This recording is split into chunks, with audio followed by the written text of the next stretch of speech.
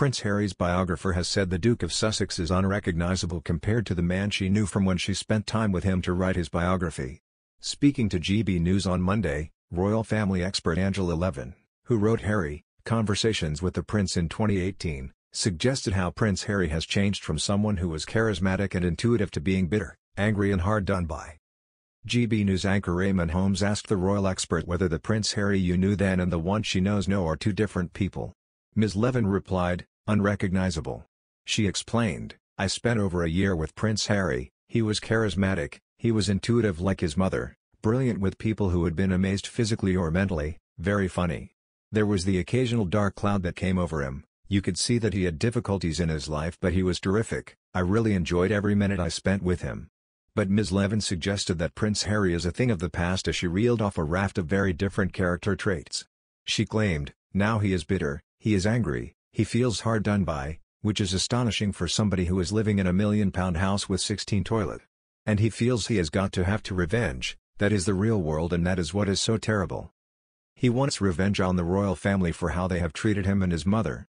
Ms. Levin went on to claim how Prince Harry could also attack his family left, right and center in his upcoming memoirs due out later this year.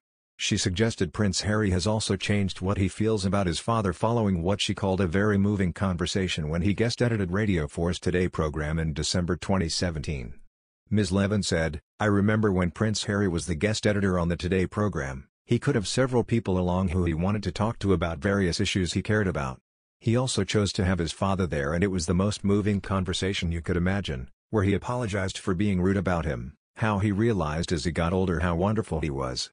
It was very warming, and now suddenly he is a monster, he just doesn't like his father and does anything to upset him." Last week Prince Harry appeared on a live stream hosted by BetterUp, the mental health company he works as Chief Impact Officer for, telling viewers, "I know that I need to meditate every single day and that he experienced burnout in life." He went on to offer advice saying that to help his mental health, he focuses on working out, taking the dog for a walk and getting out in nature. The prince added, "I think people are going to need to rely on each other and on professional help, but also not just professional help. Also friends, family, maybe complete strangers. Anyone can actually help you in that coaching process." His before Meghan life was the happiest time of the prince. "The happiest times in my life were the 10 years in the army, without question," Prince Harry divulged on Apple TV+ series, The Me You Can't See. He said, "Because I got to wear the same uniform as everybody else. I had to do all the same training as everybody else. I started from the bottom up like everybody else." Harry said, "The best thing about that is being able to fit in as just a normal person." But the prince's life got shaken up hard with Meghan Markle, especially the time they moved to the US. It's obvious everything downhill when he came to the US. The Duke is very exhausted, and it allegedly shows with the way he looks and how he carries himself. Most of his connection to his family likely taken away. Event his trait as a person. People obviously can see the changes. And make a comparison between the US Harry and the Prince Harry. Everything he's touched in his life turned into a mess. Also, has been reports that Prince Harry and Markle fighting and having a terrible time in New York City came only a few days ago from In Touch. According to the tabloid, when the couple was in public, they were all smiles. However, when Prince Harry and Markle were alone, things got nasty. An insider leaked that behind closed doors, they were miserable. So what was causing all the fighting?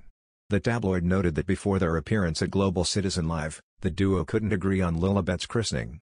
Harry and Meghan got into an explosive argument about Lilibet being christened in London, the royal source said. What started off as a normal conversation quickly spiraled into the nastiest fight they've ever had, the insider revealed. Ms. Mollard continued, "It was in the back of a plane as he saw injured soldiers coming back that he had the idea for Invictus. So yes, I think this correlates with his purpose. It's close to his heart. And I think look, if you take that way away from the guy, you've taken him out of the family, you take him away from that kind of military connection.